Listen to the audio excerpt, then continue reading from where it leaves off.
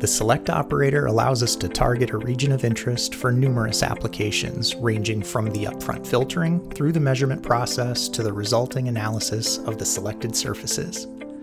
With this wide range of use, it's no surprise that select is the most common operator found in routines working with point cloud and mesh data objects.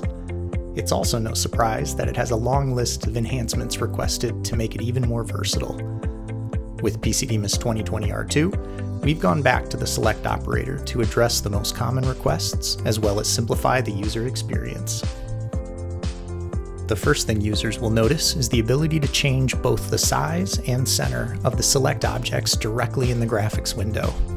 The box, circle, sphere, and polygon all have a drag handle at the center, which allows for repositioning the tool, as well as drag handles on the edges and vertices to allow for resizing.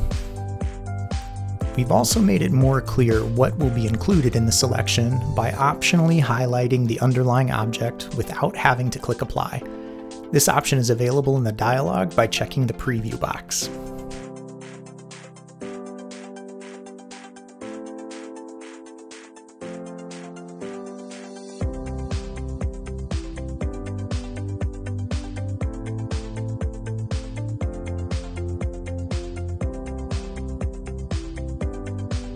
Near the preview option is another requested improvement, which allows the select operator to filter only for forward-facing points.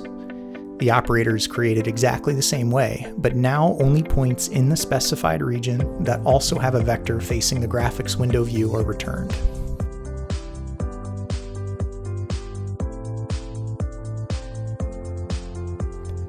In addition to the new capability of adjusting size and position, we've also added a depth dimension to limit the selection perpendicular to the view.